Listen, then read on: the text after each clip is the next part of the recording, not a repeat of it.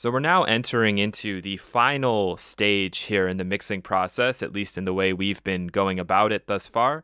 And that final stage is mix reverb. So before going to mix reverb, at least for me, what I've found over time in practice is to only apply it at the very end. I want to make sure that my mix sounds good enough without it, and that the mix reverb is there really as a very subtle enhancement, something that I almost perceive more than necessarily hear. That being said, this is a good time to maybe turn things up even a little bit more so that you're able to hear that detail. I have gone in and I have changed the settings on the snare verb a little bit, and I even went in and automated the amount that's being sent to it. So let's listen to what we have right now, and we're going to then go in and work with our mix reverb. Whatever you give is what you give. Whatever you give.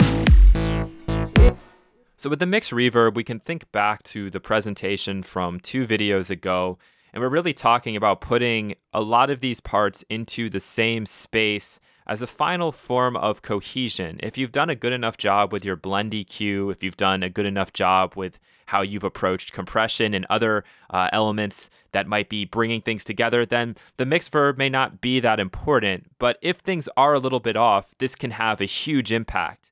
With the limited instrumentation we have here and with kind of the smart choices we've made along the way, I don't think that the mixing reverb is going to have the biggest impact here, but I'm still going to apply it and think about what do I want to do with it.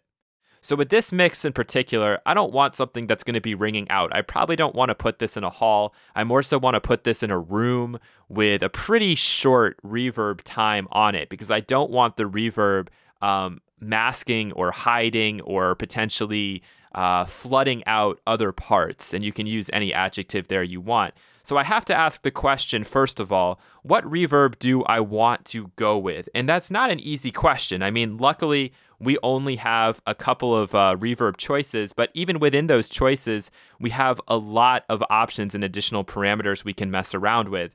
So the first option might be to go with, for example, the towel reverb. The issue that I have with the towel reverb is that it's not emulating an actual space. This is more of a specialty reverb. It's more of a plate kind of sound to me. And so I don't think I'd want to put everything through a plate here at the end. I don't think that's going to bring things together. I think that's more likely going to just wash everything out. So I'm going to get rid of the tall reverb. It might work in some instances. I don't think it's going to work here. And so the next option I could go to is, let's try the old school verb, and let's go with a preset, okay? This is a perfect time to use a preset. I'm not even going to go in and tweak anything. I just want to look and see what would make the most sense here.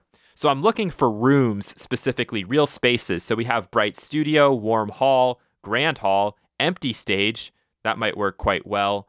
Nice hall. I don't know what the difference is between nice, warm, and grand, but I guess you could mess around with that. Here's a master mix reverb, a big reflective room, vintage plate, whatever. So why don't we go, and since there's a preset called master mix reverb, let's try it out, okay? Let's see what the settings look like. Very interesting. A very long pre-delay here. They've left the EQ completely off, which I like. Let's look and see if there's anything really crazy. Yeah, this should be about as smooth as you can get with a little bit of pre-delay to try to emphasize that space, right? So you want the music to kind of hit you first and then have the reflections and the reverb come in a little bit later. So let's just make sure we turn off the dry amount. We'll bring this up to 0 for now. And I think what's going to make the most sense for us is to go into the mix view here and kind of solo out our parts and just go one by one and hear how much we can give. How much can we put into this mix verb before it sounds like it's just too much? So let's start with the vocal here. Whatever you give is what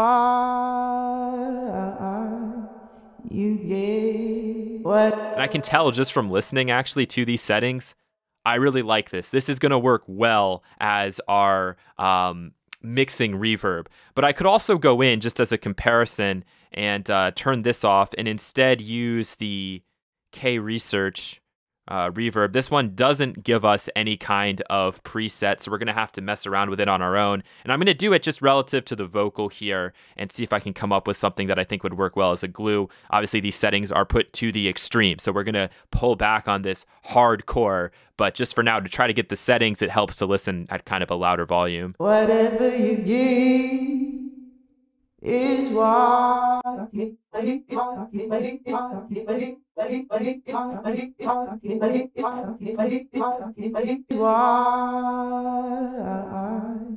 you gave whatever. So what I'm actually doing here is positioning the listener a little bit farther back into space because this is going to be used so subtly. So we want it to be a little bit more of an enveloping, a cohesive sort of feel as compared to that really distinct delay that we were going with when we were just processing and working with something like the vocal, for example, where we had it right at the top. Whatever you give is why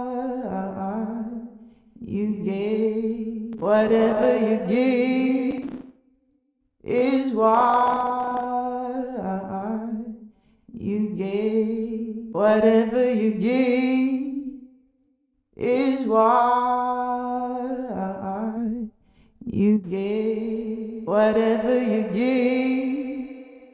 give. So what I'm thinking is I like the old school verb, but I want to bring the time down considerably. Whatever you give is why you gave. Whatever you give. So in my opinion, it's a tough call here. I think I'm going to go with the old school verb, and then if I need to go back and adjust the settings a little bit, I will.